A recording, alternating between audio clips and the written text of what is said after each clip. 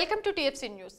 రేవంత్ రెడ్డి ఒకప్పటి టీడీపీ నాయకుడు, ఇప్పుడు కాంగ్రెస్ నాయకుడు. ఈయన వదిలేసిన చేరిన రెండు పార్టీలు కలిసి ఎన్నికలకు వెళ్లడం జరుగుతోంది. ఎన్నికలకు సమయం తక్కువ ఉండడంతో ఆయన తన ఎన్నికల ప్రచారాన్ని మరింత ముందుకు పోయేలా అడుగు వేస్తున్నారు.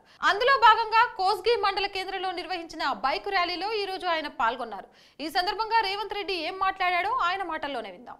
KCR దళితులకు 3 ఎకరాల భూమి, ఇంటింటికి నల్లా, ముస్లింలకు 12%, గిరిజనులకు 12% రిజర్వేషన్లు, ఇంటికో ఉద్యోగం, డబుల్ బెడ్రూమ్ ఇల్లు హామీలను ఇచ్చారని, ఆ విషయాన్ని ఆయన ఎప్పుడో మర్చిపోయారని విమర్శించారు.